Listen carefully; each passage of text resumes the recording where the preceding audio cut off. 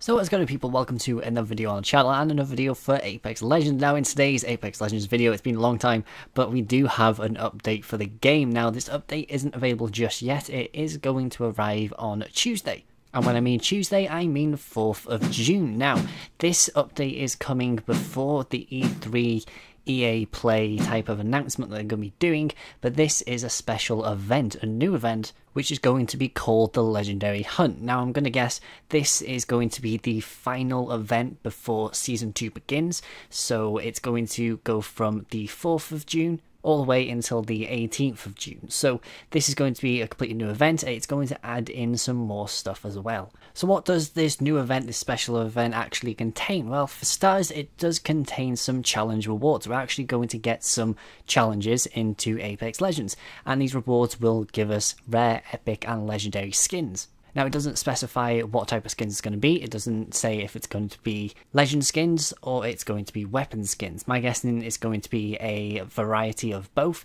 so don't worry, you're going to be able to get your Pathfinder and Caustic and Octane skins as well as your Mozambique skins as well. Now, as well as the challenges, you can buy some more Legendary Hunt store skins from the Apex Legends store, which is going to be updating every single 3 to 4 days with new skins, so that means you can directly purchase it. It doesn't matter if you have to do any challenges or anything like that. You can just spend normal money and just get the skins yourself. And also, towards more type of skins, they're actually going to get some free skins. Now, these free skins are going to be included as 2 legendary new skins for anybody who has the Battle Pass already. Now, the first one is for anybody who has the Wild Frontier Battle Pass, which will automatically get the legendary Honored Prey R301 skin, which I will put some pictures on the screen if I can get some standalone pictures.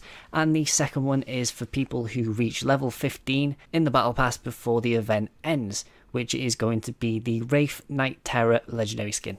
Now, with the addition to all of these rewards and challenges and all of that, they're actually adding something completely new, which is essentially their competitive mode, which is Apex Elite Q.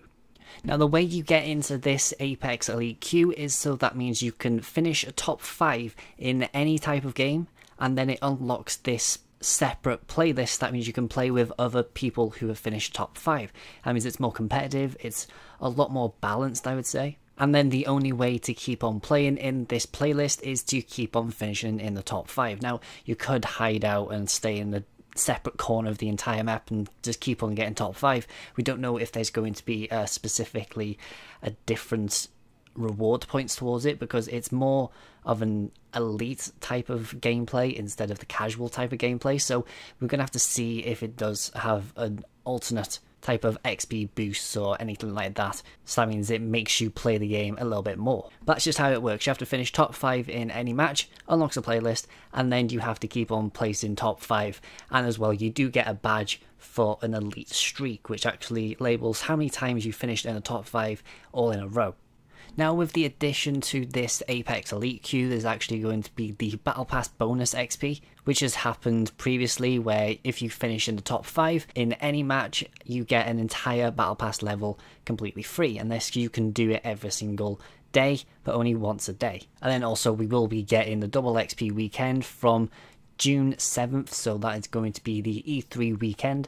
So, you know, it forces you to play the game whilst the EA Play event happens. Now, with the addition to this, we're actually going to be getting some more stuff and first details about the Season 2 Battle Pass itself, and what we could get from the Season 2 Battle Pass, and what type of additions we can actually get and improvements. Now, some of the additions and improvements are very good. So the first one is level up via daily and weekly challenges. Now, this is something that has been asked before about, will they add in challenges to the game, so that means it forces you to play the game, forces you to play different characters and anything like that, which thankfully they are. So hopefully it is some character or legend specific challenges, you know, like how Rocket League has it, where you have to use a topper or whatever it is, something like that, or a different antennae just to, you know, get kills or stuff like that. That means you might have to get like 5 kills with 5 different legends or anything like that, and it allows you to get some more XP, or maybe just gives you a free level. Now, one thing to keep in mind about these weekly challenges is that if you do miss a couple weeks, or you're maybe like a few weeks late, these challenges will still stay as the thing. So like how the bonus XP per legend actually works, where you don't actually have to have it as a reset, it just keeps on piling up. These weekly challenges will be an automatic pile up as well. So really, it's a nice little addition that they're actually having. There's no proper rush towards it. You can wait and do it all on the final week, or you can do it once per week. So that means, you know, it's not a proper grind, but it does allow you to take your time. So this is only going to happen for the weekly challenges. The daily ones will be daily things. Weekly ones will keep on turning around every single week. Now, some more improvements to the Season 2 Battle Pass is the time to level 100 in the Battle Pass will be significantly reduced. Thank God for that, mainly because it takes forever. I think right now I'm only at level 40, and I play it most days, but if you are just a casual player, you only play like 2 games a night or like 2 games a week, then you're never going to get anywhere with the Battle Pass. Maybe you can hit level 15. So if you are like me, or like anybody else who doesn't have the time to actually play it, this should be significantly reduced. That means maybe you'll be able to hit level 50, level 70, maybe 100 quite easy. Now, another thing and more additions to the game is going to be more legendary skins for the reward tracker. Now, the reward tracker, as of right now, we do only have, I think it's 2 legendary skins. We have one, I think, in the middle and one at the end.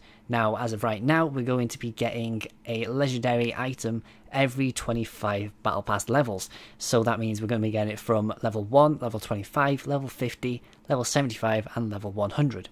Now, one thing they're going to make sure about these legendary items is that the level 100 is always going to be an evolving weapon, like how the previous one was, where the more kills you get, the more the gun changes. The other ones are going to be cosmetics and exclusive character or legend items. And the last 2 things that we're going to be going over is the no more badge and stat trackers rewards for the premium path. So if you do buy the premium or the actual battle pass itself, if you do buy it, then you won't be getting any more stat or badge trackers. Thank God, because it did take up a lot of space for that type of stuff. Now there's going to be a new cosmetic type instead of having these type of things. Now this new cosmetic type, it hasn't been mentioned, so we're going to see some more when Season 2 gets properly announced and properly shown off at EA Play. Now the last thing is that you will be able to earn more crafting metals and materials with the Season Pass as well. So this is going to be replacing the voice lines, and we're now going to be getting some more crafting metals as rewards. Now, how much crafting metal that we're going to be earning through the Battle Pass itself is going to be 1,200. Now, that is quite a bit. If you do think about it, that is 3 epic skins. So you'll be able to get 5 legendary items, and then you could be able to get 3 epic skins from just crafting metals itself. So that's amazing to have, and amazing improvements to the Season Pass itself. And you know, for Season 2 it's going to be great to see what else can be added to the game, what else we're going to see. Probably the new legend will come, we'll see all of this at EA Play itself. But that's all I've got time for this one, so hope you guys enjoy. Remember to like, subscribe, and comment down below for what things you're excited for Season 2 for Apex Legends Battle Pass. Now, I will see you guys in the next video, and peace out.